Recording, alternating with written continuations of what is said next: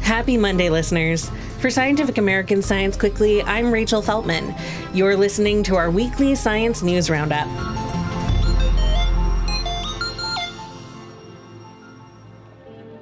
First, let's take a quick tour through last week's Nobel Prize winners. Last Monday, the 2025 Nobel Prize in Physiology or Medicine went to Mary E. Brunko, Fred Ramsdell, and Shimon Sakaguchi for discovering how the body stops the immune system from attacking itself.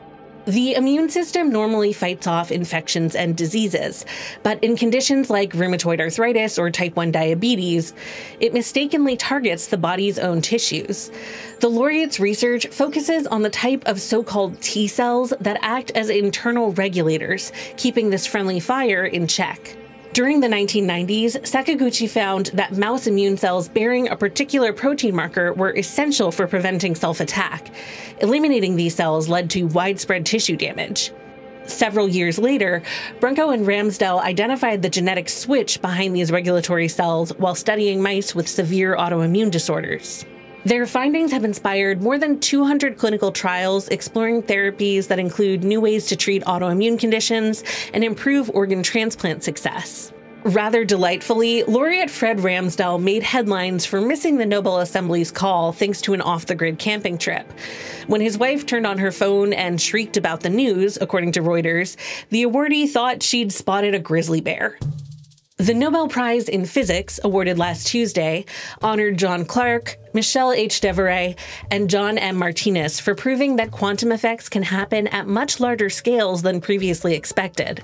Quantum tunneling happens when particles pass straight through barriers that it doesn't seem like they should be able to pass through. This was first discovered at microscopic scales, but in experiments at the University of California, Berkeley back in the 1980s, the laureates demonstrated quantum tunneling in circuits big enough to be held in the hand, according to the Nobel Assembly. Using the circuits, made from superconductors, the researchers showed billions of electrons acting as a single quantum particle tunneling through barriers together. These breakthroughs helped enable quantum computing, where information is processed using quantum bits that can exist in multiple states at once. The third and final Sciencey Nobel Prize, the award for chemistry, which was announced last Wednesday, recognized Susumu Kitagawa, Richard Robson, and Omar Mwangi for creating metal organic frameworks, or MOFs.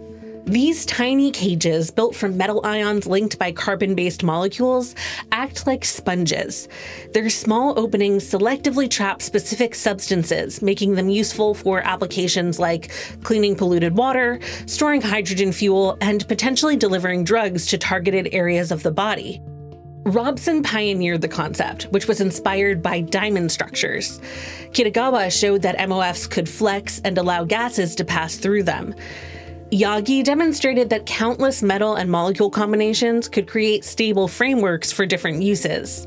For deeper dives on the findings that won this year's biggest honors in science, check out our coverage on scientificamerican.com. Now let's get into some vaccine updates. Last Monday, the Centers for Disease Control and Prevention announced that it would officially recommend updated COVID vaccines, but with a potentially confusing new caveat. The CDC now suggests that people consult a healthcare practitioner before getting the annual shot, instead of recommending them for universal use. What's important to understand is that this guidance does not mean you're required to make a doctor's appointment or get a prescription before seeking a COVID vaccination. Pharmacists are qualified to advise you on routine vaccines and can provide boosters to individuals of any age and health status. So if you haven't gotten your annual COVID shot yet, make an appointment now, and don't forget that flu jab while you're there. The news is less promising when it comes to the CDC's statements on immunization for measles, mumps, and rubella. Last week, acting CDC Director Jim O'Neill posted on X calling for drug makers to break up the so-called MMR vaccine, a combination shot that has been used to protect kids from measles, mumps, and rubella since the 1970s. O'Neill's stance echoes recent statements from President Donald Trump, who said at a White House event last month that, quote, "too many different things are going into that baby at too big a number," referring to the number of vaccines recommended for U.S. children. There are currently no individual vaccines approved for use in the US for these 3 viruses, and the CDC's own website says there's no evidence that there's any benefit to separating the combination shot into individual immunizations. Breaking up the shots would mean more needles and more pediatrician appointments, and it could give parents the incorrect impression that there was credible evidence against childhood vaccine safety. Speaking of protecting kids, according to a study published last Wednesday in The Lancet, an estimated 54,600 plus children in Gaza were acutely malnourished, based on data collected through mid-August 2025. Acute malnutrition, also known as wasting, is characterized by low weight and is a life-threatening condition. The results of the new study are based on arm circumference measurements taken from 219,783 children between the ages of 6 months and about 5 years from January 2024 to mid-August 2025, which researchers used to extrapolate the status of the estimated 346,000 children in that age group in Gaza. The study authors found a link between blockades put in place by the Israeli government and the prevalence of wasting in children.